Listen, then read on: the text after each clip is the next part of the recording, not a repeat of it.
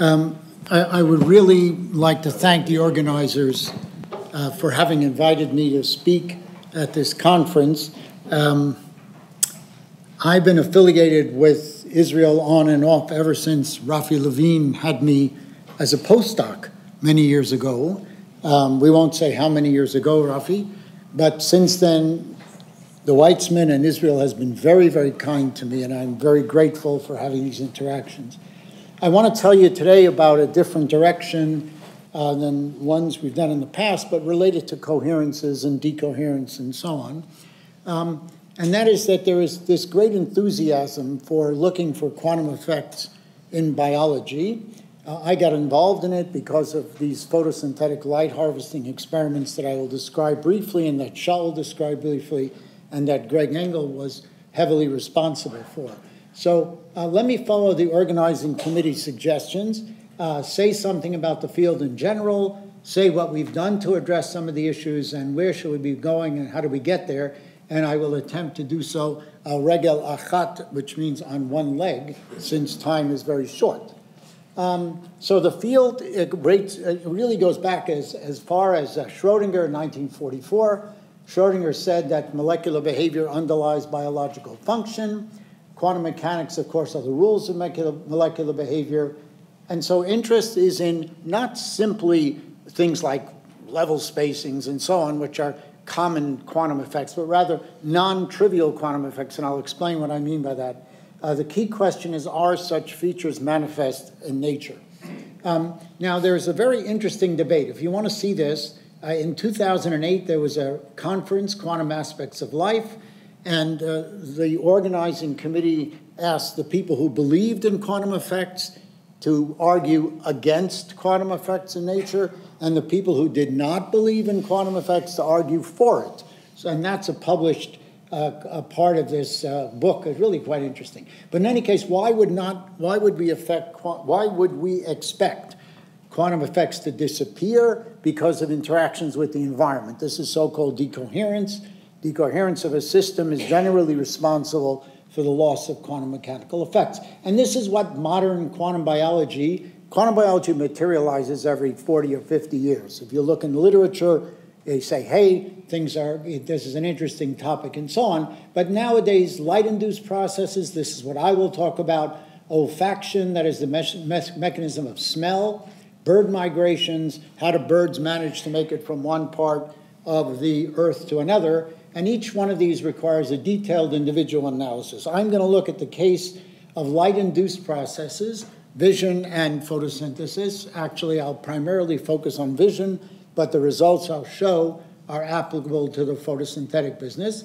And all of this is motivated by these modern laser experiments that Shaul alluded to, where one looks at pulsing the system again, pulsing it again, and looking at the output signal, things that Graham Fleming started, Greg Engel here, Greg Scholes, Dwayne Miller, Jennifer Ogilvy. These are just sample people who are intimately involved in these kind of experiments. And they applied it first to a little tiny piece of the photosynthetic light harvesting apparatus. So this is a big chunk of stuff that absorbs light. Energy is transferred down through a wire called FMO, and it goes to this reaction center where there is some kind of chemical reaction. And the anticipation was hopping of energy through through this FMO, which is comprised of 8 chromophores. In fact, what was observed, you'll excuse the fact that we're using the 7-mode model here, and this was a calculation.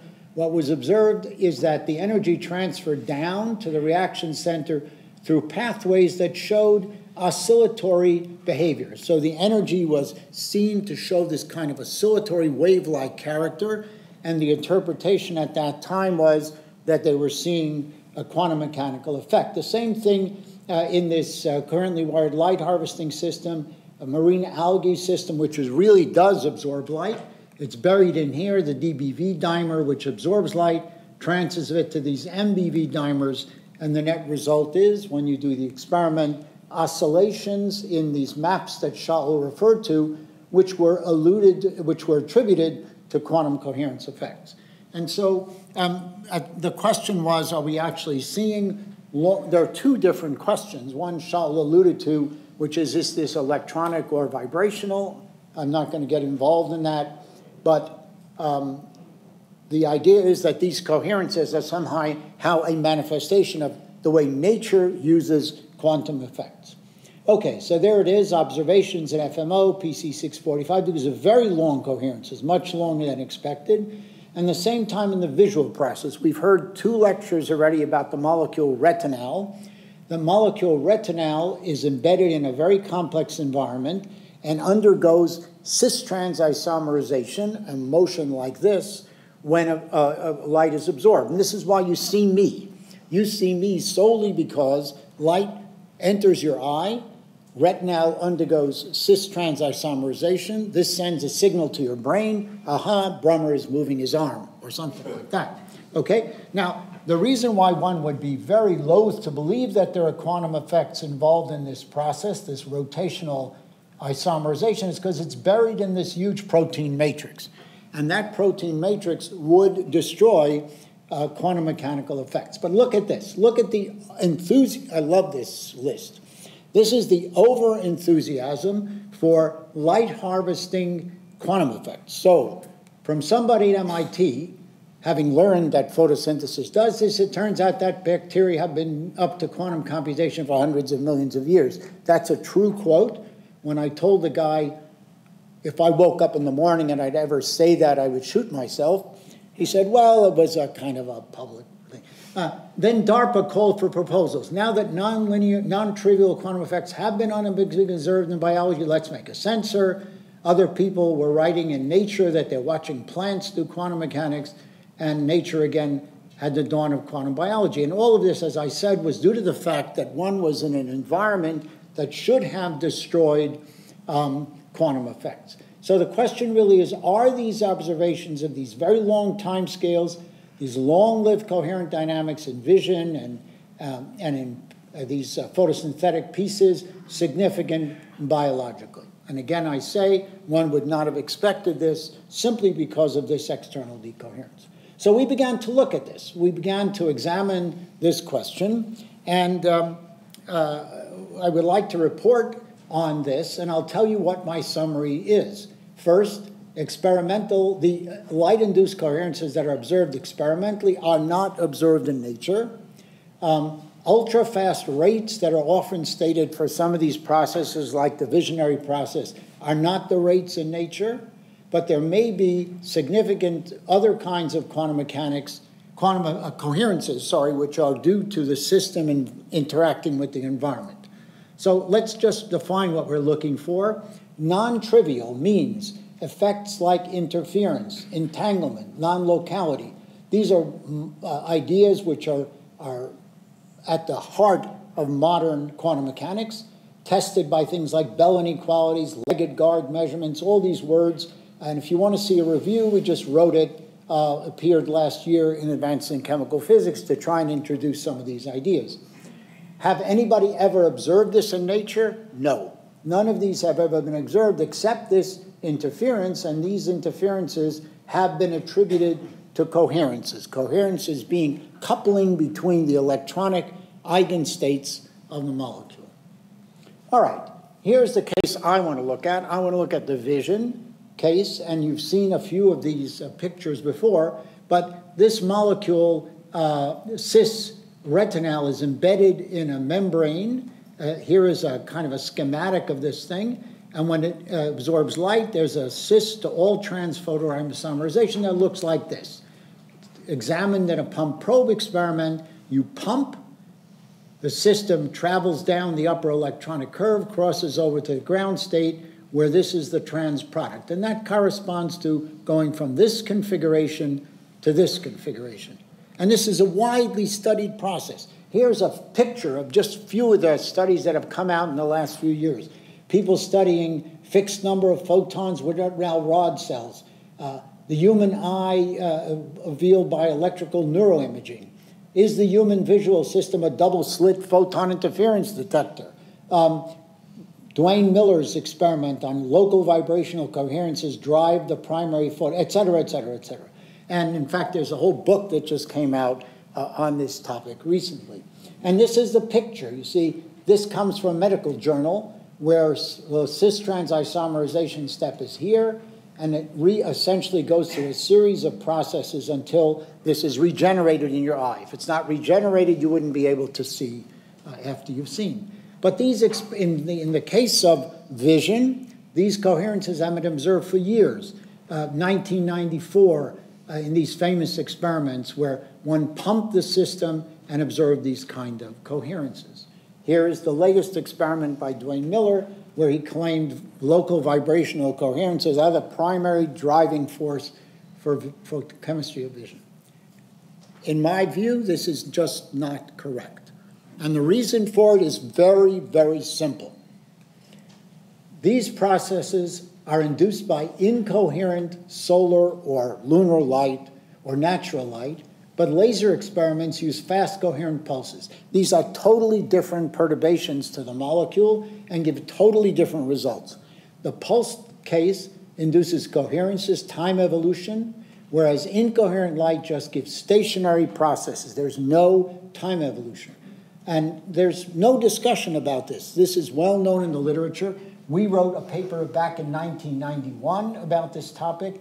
Yehoshua Jortner wrote numerous papers before about the differences in response of molecules to different kinds of light. It turns out, however, that incoherent radiation is kind of interesting, and we've been studying it on and off for a number of years. So when you do an experiment in the laboratory and you use a laser pulse, you're creating a superposition of states which evolves in time, which is totally different than what nature does. Where does this fit together conceptually? Well, pulsed laser experiments provide information on the system and the interaction of the system with the environment, and that kind of information is crucial if you then want to model the experiment in the steady state, model the process in the steady state corresponding to nature. We need that information, and incoherent experiments are very hard to do. So pulsed lasers give us information, but they are misinterpreted as being relevant to nature. So that was the question we asked. Are laboratory supposed to be coherences, laboratory observed light coherences relevant to nature? And the approach I took was minimal models. I want to design minimal models that contain all of the essential physics, do the computations for them, and see what we get. And that's what we did. We took, here in photosynthesis, you might have a donor transferring energy to the acceptor, and it turns out that the light is sufficiently weak that, in general, one ignores the possibility of what are called 2 exciton states. And if you do that, it turns out it's exactly the same as a 3-level system like this. So we studied the 3-level system, pumped by incoherent radiation this is the radiative pump, this is the spacing between them, with spontaneous emission from both states, or alternatively coupling to baths, and we asked what happens. And we did it, we had to design new tools to do this. There's a PRL in which we discussed some of the tools for the master equations necessary, and we started by a sudden turn-on experiment that mimics the pulsed experiment. It turns out if you do that, then you can see 2 different cases, a small molecule case and a big molecule. In the small molecule case, you see these oscillations, which are just like the oscillations seen in FMO and PC645, and the reason why they fall into a small molecule domain has to do with the energy spacing of levels which absorbs this kind of light. I won't discuss that now, but I just want to point out there's a very interesting effect in a different domain.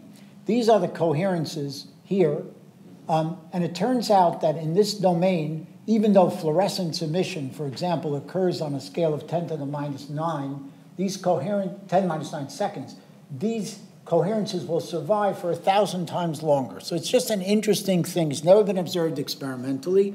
I'd like to motivate that experiment sometime. Okay, so we know that these sudden pulses will produce these kind of coherences, and actually there are 2 such kinds of coherences. Okay. But natural turn-on of light is very slow. If you're looking at me and you blink, that's the turn-on time for the light in your eye.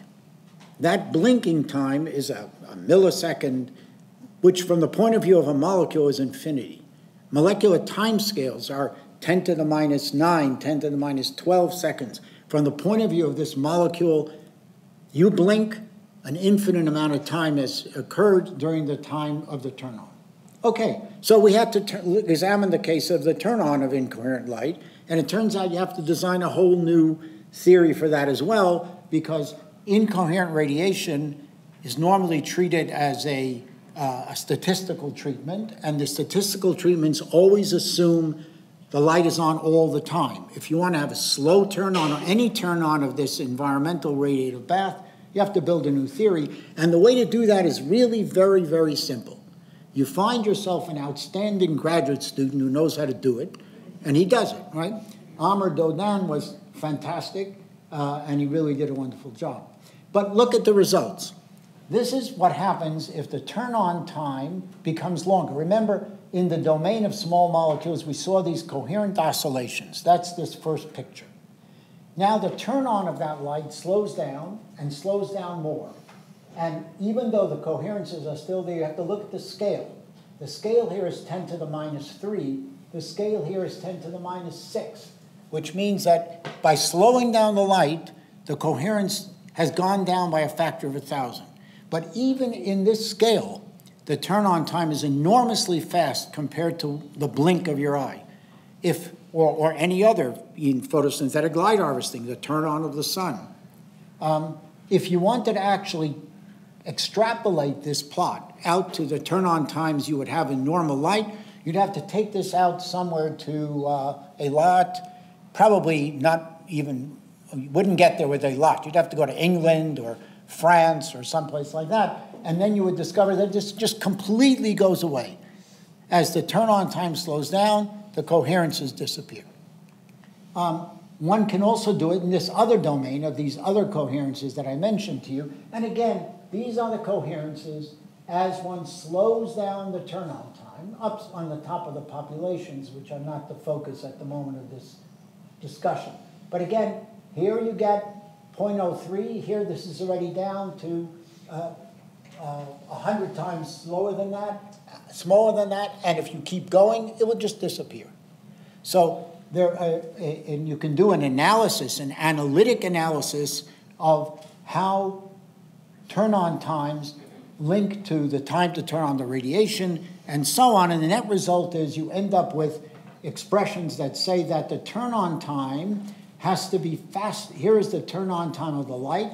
Here is a typical period of the dynamics. If you want to get these kind of oscillatory coherences, you have to do so in a turn-on time of the radiation that is less than the typical turn-on, the typical time of the molecule. So in other words, if the electronic levels are spaced by, I don't know, let's give it a big number, 10 to the minus 12 seconds, you have to turn on your light faster than 10 to the minus 12 seconds to see these kind of coherences. Simply not biologically relevant. Okay. But, so what is it then? In nature, you have to treat the light as being an incoherent radiation, stationary, on for a long time, which means that you have to treat the thing in the steady state, not with these pulses, which are very important to study laboratory pulse experiments, but you must do steady state. So in this retinal isomerization, a fantastic case. It's not just in vision. It occurs all over the place. It occurs in bacteria for bacterial rhodopsin. It occurs in channel rhodopsin in your brain to open and close ion channels and so on. And if you want to see some beautiful, you want to see a beautiful book on the subject, you should look at Bialik's book on biophysics and a recent book by Nelson called From Photon to Neuron, talking about vision. Okay, so again, the question, are these coherences a natural retinal isomerization? Because now I want to do the steady state. With natural incoherent light and slow turn on, do they occur? If they are occurring, do they matter to the bioprocess? What's the role of the environment, if there's a role? And then there is this literature that says the rates of retinal isomerization is, and that's a quote from the literature, as fast as nature can allow. Okay, that's a direct quote. Now, turns out this is an interesting issue because there's something called a quantum speed limit, and so on and so on. So I wanted to relate, at least look at these rates and see what it means, and whether it occurs in nature as fast as nature will allow. So we did a study, we built a model, and the model is, simple. It's based upon a common used model of Stuck and Hahn, but we did it with incoherent radiation, excitation, emission, and a whole bunch of stuff that gives us a set of equations that we can actually solve to address the question of the role of the coherences and the significance of the rates and so on. So again, we started out with this model. We did sudden turn on of this model, and we looked at the production of the product, the depletion of the reactants as a function of time. And it turns out, because we're looking at it in this nice picture, we can actually look at the relaxation as it occurs, and the system drops down from higher energy levels down to lower energy levels, down to lower energy levels, till it reaches this case where it sort of stabilizes. And one can calculate from this the quantum yield of the process. That is to say, how much product do you make for each incident photon of light. And if you do that, well, first let me tell you, are there coherences here? So if the turn-on is sudden, just focus on the red line, then it turns out that the coherences are there, as you can see them. Here they are. This is a typical off-diagonal element of the density matrix that gives you the coherences. As you turn on the light slower and slower, these oscillatory coherences go away, just as I promised you. But I want you to notice something. I know he's going to tell me to run back to the microphone, but I want you to notice something over here. These coherences actually persist, and I'll come back to them shortly. They're not the light-induced coherences that everybody's excited about. So the question, do the light-induced coherences matter to the quantum yield of the retinal process? Well, here's the calculation. Now, you may think that this is a picture of dots of data connected by lines, which is what you would normally expect. It's not. The dots are the case without the coherence, light-induced coherences included, and the line is when the coherences are included. So it's crystal clear from this kind of calculation that the light-induced coherences play zero role, well, tiny, tiny role, in the quantum yield produced in retinal isomerization.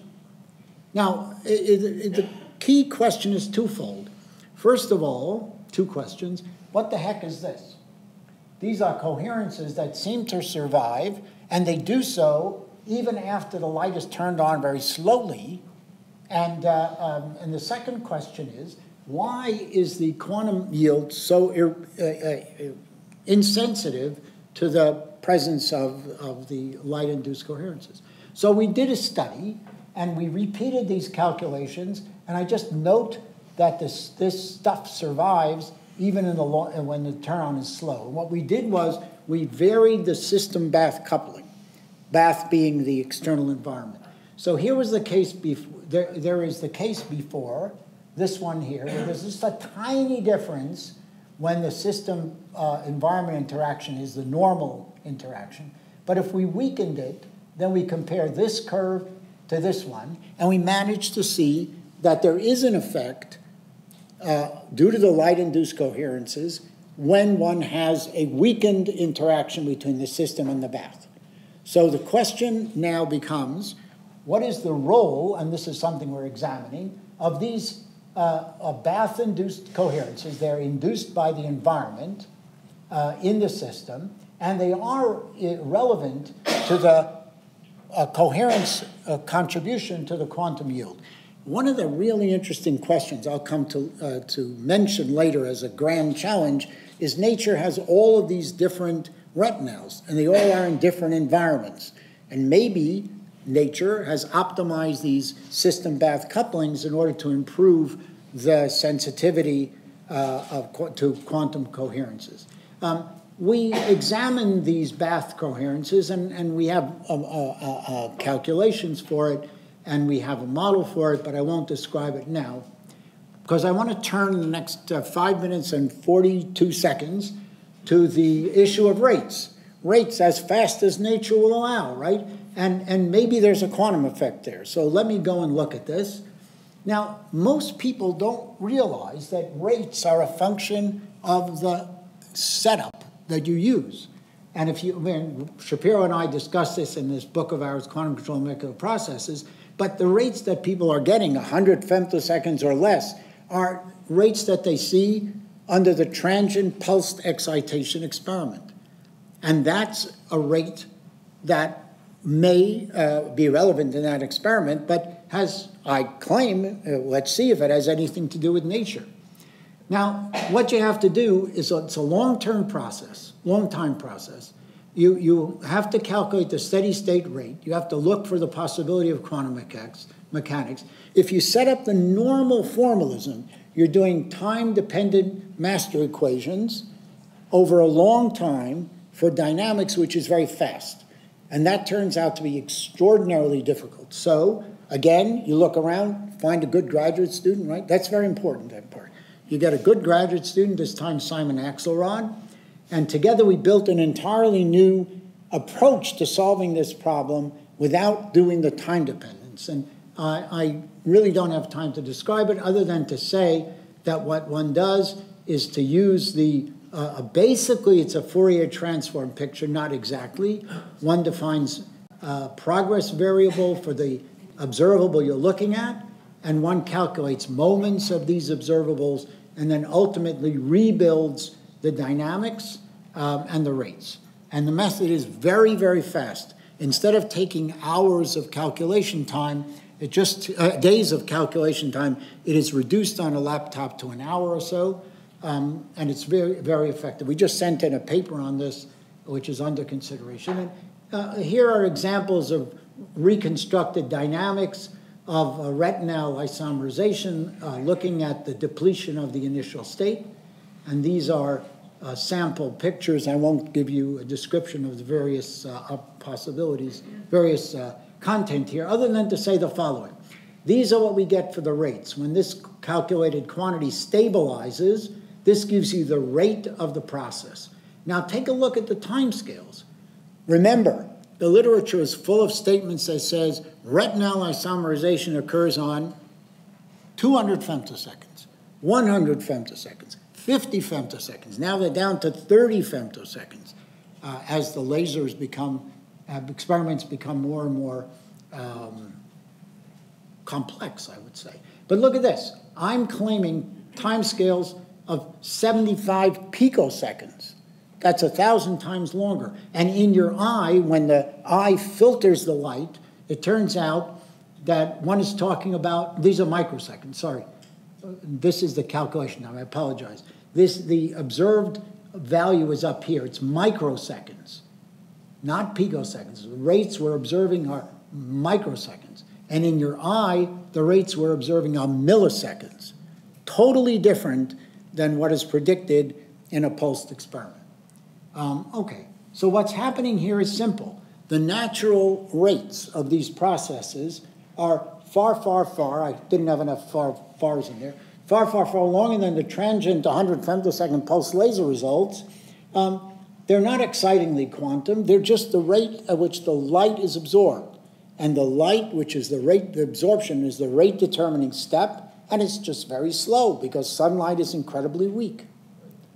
So that's the process, the rate determining step. It actually motivates a lot of interesting and relevant studies, but not for this discussion. Okay, so the summary thus far on light-induced processes, the observed time-dependent coherences of photosynthesis and visual systems are not relevant to natural biological cases. Hence, these are not the quantum biology effects that are being looked for. In such processes, there is a strong system-environment interaction that is relevant. We are examining whether that is relevant as entangled quantum or it's just classical and so on. And one of the important points to make is that any of these studies you do for natural processes have to be done in the steady state. Okay, and in fact, what needs to be done in the long term, I'll give you some detailed statement in a minute, But one of the things is people have to recalibrate their intuition. Generations of light-induced processes in molecules have been understood via transient pulse laser approaches. And these approaches are not applicable to the steady state. And this is, I had a 3-hour conversation with somebody in Hawaii who's been doing these experiments for 40 years until he finally said, you're right. We just think wrongly. Anyway, I summarized these ideas in a very recent perspective in JFIS Chem Letters. Okay, so where should we be going and how do we get there? So we're doing some of these things, and I think there's lots more to be done. Their experiments have to use incoherent excitation, or at least use pulses in accordance with some scheme that's, for example, we proposed you could take pulses and randomly put them together and end up with the incoherent result. Theory, really have to understand classical versus quantum aspects of all of these stuff, of the observables, of the stationary coherences. You have to understand what is an experimental signal of quantum versus classical. That's very, very hard. Here you get a time-dependent signal. You have no idea whether it's quantum or classical coherence. You can try these Leggett guard tests and so on. Very hard to apply. So this is a very difficult question. Computational has to be done with much more realistic systems. I say I'm willing to do it within reason, but I think people should really get down to the difficult problem of doing it. And then there's the question of generalizing to other light-induced bioprocesses, channel rhodopsin in the brain, and all things like that, and integrating lots of these new experiments. These are the new experiments, for example, in the vision case. And I just mentioned this again to bring down the idea that even if you want to do these large-scale computational studies, despite the argument by a lot of people that excited state potential surfaces are available and readily usable, which I fell into that trap, there are lots of challenges in excited state potential surfaces. We need them if you want to do, so as I said before, analysis of pulsed laser studies to extract information. And finally, let's not forget that there are quantum issues in olfactory, bird navigation, brain dynamics, and so on, which require completely different studies. And I thank these 3 people. Amr Dordani was a graduate student of mine. Now he's a grad student at MIT. Simon Axelrod, who is an MSD student at University of Toronto, and Timur Cherbel, who was a research associate with me and is now at the University of Nevada. And I thank you for your attention. Thank you for a very interesting talk, also some provocative statements. Questions?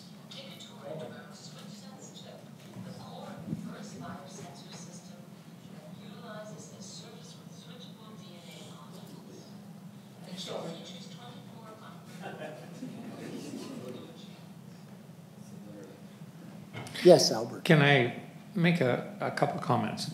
One is that we're talking about one single photon processes in let's say vision Absolutely. or photosynthesis, whatever you like. And so as I think most of us will agree that the pulse shape, in other words, the timing doesn't matter in a single photon process. So whether the pulse is short or not is really of no consequence. It's only the spectrum that counts. And since these are non-degenerate, the colors are not the same in that spectrum, therefore they're non-interfering. So it seems to me that in a way what you're saying is, well, the pulse shape doesn't matter, it's only the spectrum.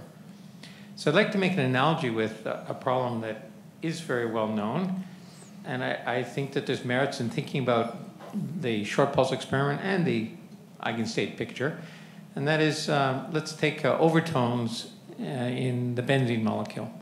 So it's known in spectroscopy that if you look at overtones in the benzene molecule, you can fit the overtone spectrum to something that looks kind of like a Morse oscillator. And what you see this was done in around 1980 or so.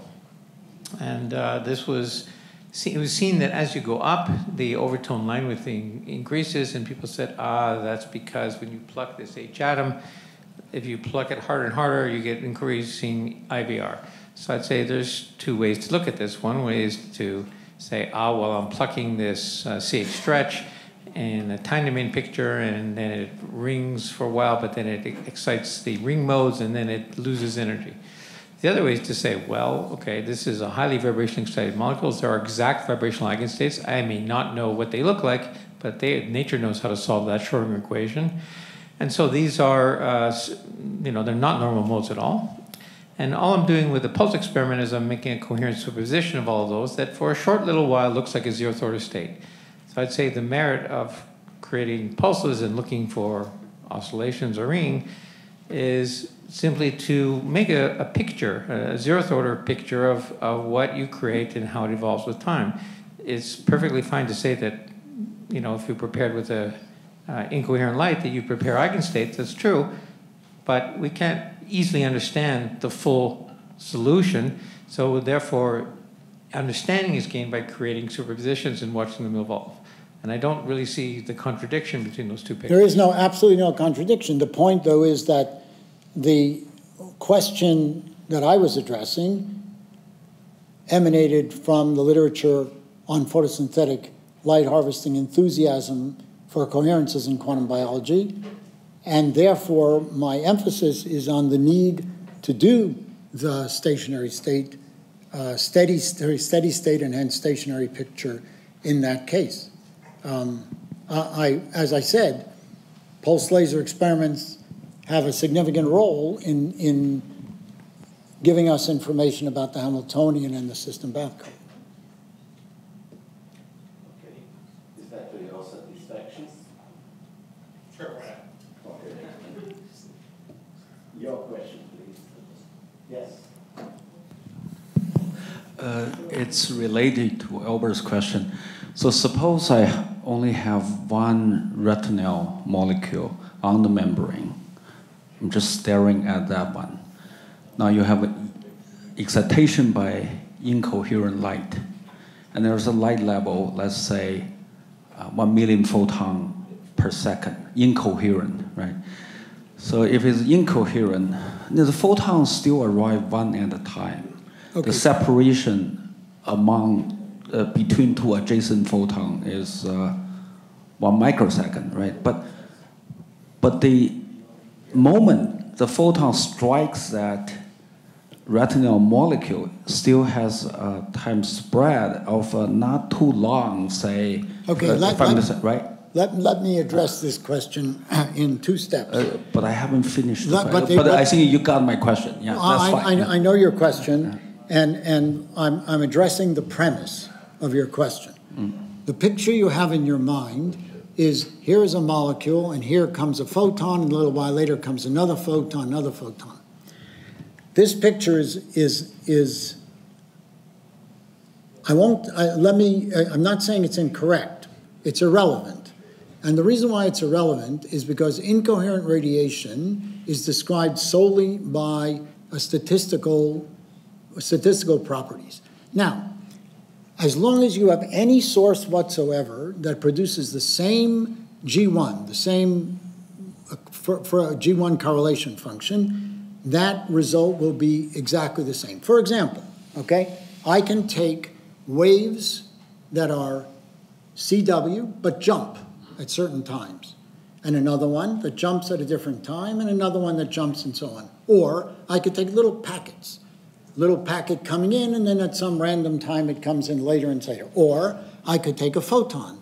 Every one of these is a completely satisfactory picture as long as it produces the same G1. Remember, these are linear spectroscopy experiments. So I don't believe in the idea that a photon is arriving at some arbitrary time, because you're not doing an experiment that measures the photon arrival.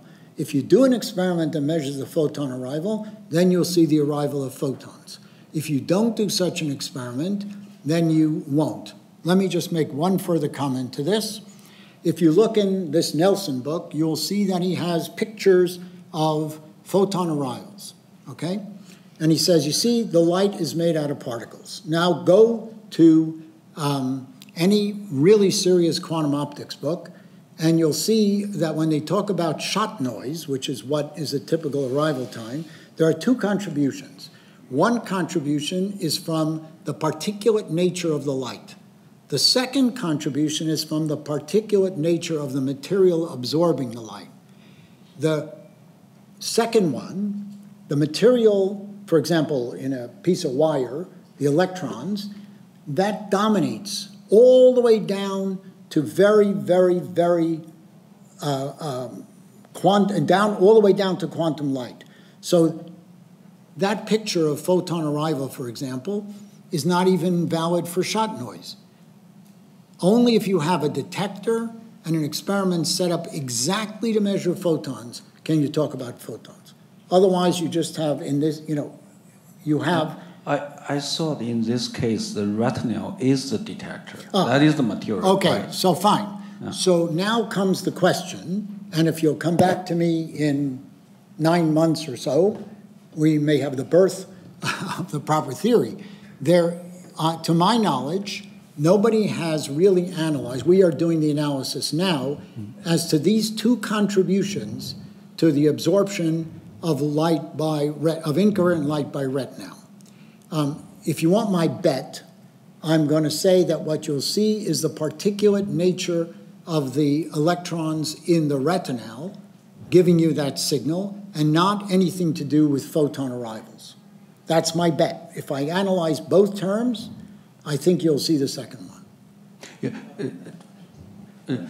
just really quick. I guess the key issue, I mean, I'm not arguing with you, right? But my impression is once that detector of retinal molecule receives that photon, the physical, the isomerization process is still fast. Otherwise, I cannot reconcile. Let me just make one other statement. If you teach elementary quantum mechanics and you do simple perturbation theory with even CW radiation, and you plot, say for retinal, the probability of exciting the excited state of retinal in this light, you will get a straight line, either depending if you do the amplitudes or the population. You will see with CW light, you'll see a straight line for absorption. I would like you to tell me where in that straight line are the photon absorption. Well, there's no jump. That has uncertainty, but the molecular motion is fast. No uncertainty. Okay, we should discuss this. I'll be happy to talk to you about it. Most of us there's artillery from the back. Yes, just back to the mystery. There's work going on both at the Technion and NYU on retinal prosthesis using ultrasound excitation. It's nothing to do with photons. Interesting. Also, you have noise-induced processes of retinal isomerization on the ground state. This is also a known process. Is there any other? Oh yes, please, Tanya. Phenomenological comment. How you define vibrational states when you have non-adiabatic dynamics playing tricks? When you so we calculate, we have a simple states. model, right? It's the standard Stock-Hahn model, which is a two-mode model of retinal isomerization. And we solve for the eigenstates of the Hamiltonian, vibrational and electronic eigenstates of the Hamiltonian. So you work with a diabatic picture? We're working with, in our case, we're working diabatic. You can do either one. As long as you do the problem completely, then you get the exact states. May I take a moment to ask a question which is mostly semantic? I don't think it's good to deal with semantics. Could you use the microphone, please? The microphone. Is there a microphone? Yeah, come up here, Benny. Yeah. Okay, thanks. I don't care which one. Okay, that's the best I have, okay? So my question is related to the title of your lecture and also the motivation. I got, at some point you listed the different quantum effects. And I must say, maybe I'm wrong, but I was left with the impression that you see two types of quantum effects, if not three. One which is very deep and very profound and has to do with things like Bell inequalities and coherences and several other modern developments. Very interesting, I have no doubt. But there are simple quantum effects and non-adiabatic transition is an example also Yes. of the quantum effect. So, but you somehow made Okay, it wrong. I felt you're relegating it to something inferior. I'm quoting the way the field is looking for, quote, non-trivial quantum effects. This is not my definition. It's a definition of the field. We all agree that there are non-adiabatic transitions. We all agree there are conical intersections. We all agree, and they're quantum mechanical, and we all believe that there are energy levels and so on. But the revelation, if you wish, that there are possible effects like entanglement and non-locality and so on, motivates a lot of this direction. Right?